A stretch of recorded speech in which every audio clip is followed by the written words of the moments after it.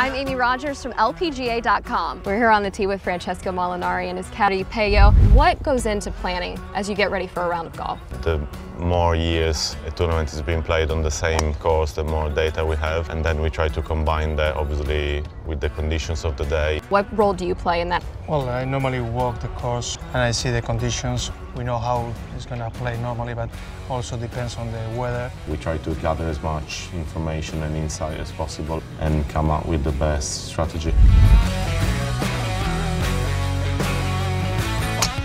You want to be aggressive with the second shot as well. It's around 200 yards. We're trying to pitch it a bit short of the flag. Should release from the rough. So it looks like it's on the back fringe and giving us a good chance of making birdie. You're a good team, and you have quite a big team behind you as well. Yeah, well, it's a big team. Obviously, everyone has his kind of role, from swing technique to mental strategy. Dennis, my swing coach, who's the oldest member of the team, we've been together for 15 years. He's a very trusted advisor, obviously my caddy.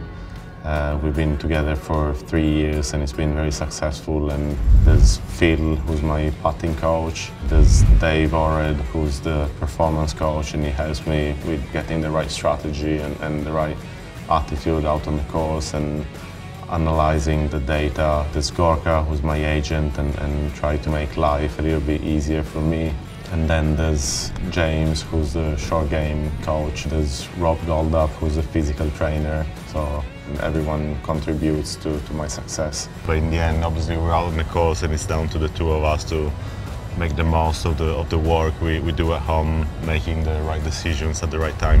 What is your strategy from here? So I think the percentage play would be to putt it and get it close to the hole, but by chipping, I think you increase your chances of holding it just because you take rid of the rough and the fringe. It's not the easiest part of the game for me, but it's one of the parts that brings me the biggest reward.